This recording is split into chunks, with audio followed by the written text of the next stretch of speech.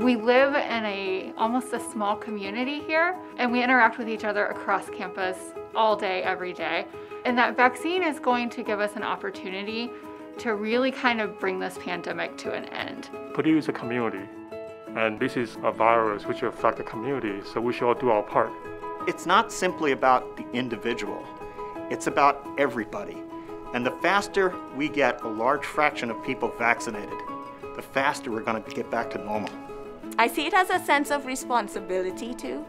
I see it as empathy as well. Empathy in the sense that we're not only in this alone, it's all of us.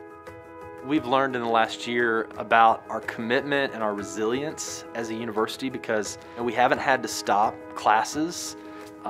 When people have been told I have to quarantine, they don't throw a fit, they do that.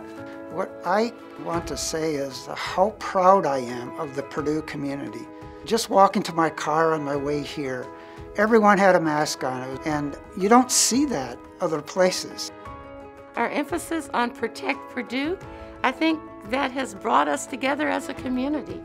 And I see that this will only make us stronger in the future.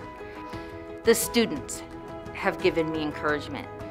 It was the work and what the students did that gave me hope that we are going to be okay. This is our ability to adapt. When things change, Boilermakers respond.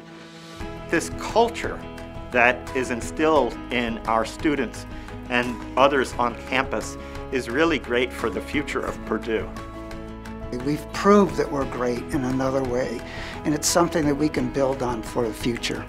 My resilience is there. I'm stronger than what I thought I was. If we can keep the best of what was before and combine that with the best of what we've learned over the last year, what we're going to have after COVID is going to be better than what we had before.